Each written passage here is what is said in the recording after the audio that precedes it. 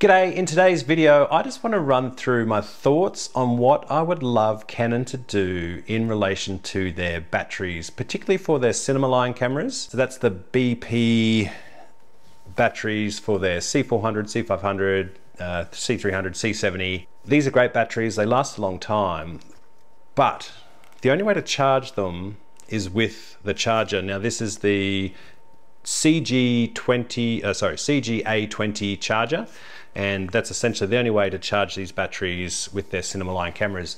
What I would love, and what I hope Canon might somehow listen to this video, is if we can just get a USB-C port to charge this if we don't have access to the charger. Now the scenario that I'm thinking of is when I travel, I try and travel as light as possible with the least amount of gear where possible. So if I can not take this in a case or a bag, it just frees up that little bit of extra space and a little bit of extra weight to help out on those shoots.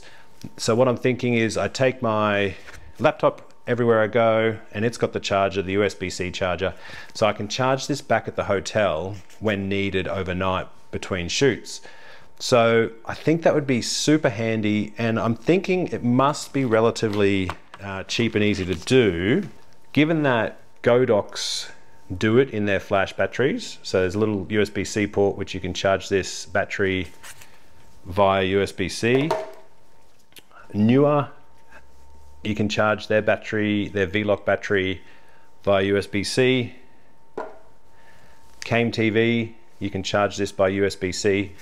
So I'm kind of thinking, hey Canon, let's jump in, join the party, and let's give us shooters just that simple little USB-C charging point that would really help us, particularly when traveling, not have to take our dedicated charger away with us. So this particular charger I use for my MacBook Pro.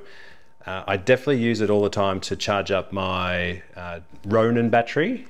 So it kind of is nice and fast because it's such a big charger. Now the other reason for today's video, I wanted to test the Accsoon Toprig S60 with the C400 and see if it could handle the size and weight and how I could balance it. For this test, I've used the little 40mm pancake just to give it keep it that compact and not have the lens protruding out the front too far for the balance and the weight. I weighed the camera, the base plate, and the mount, and it was under 3 kilos. That didn't include the monitor and the top handle. I just didn't have it on when I weighed it, but it's definitely under 4 kilos, so very usable for this slider. Now, I'll be interested to see in the footage how smooth it's able to keep it.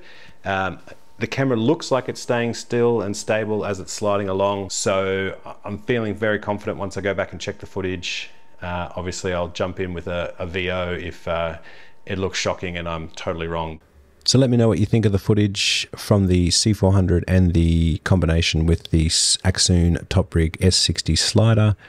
Do you think it was smooth enough, and do you like the look of it? Also, just a quick note in relation to the battery chat.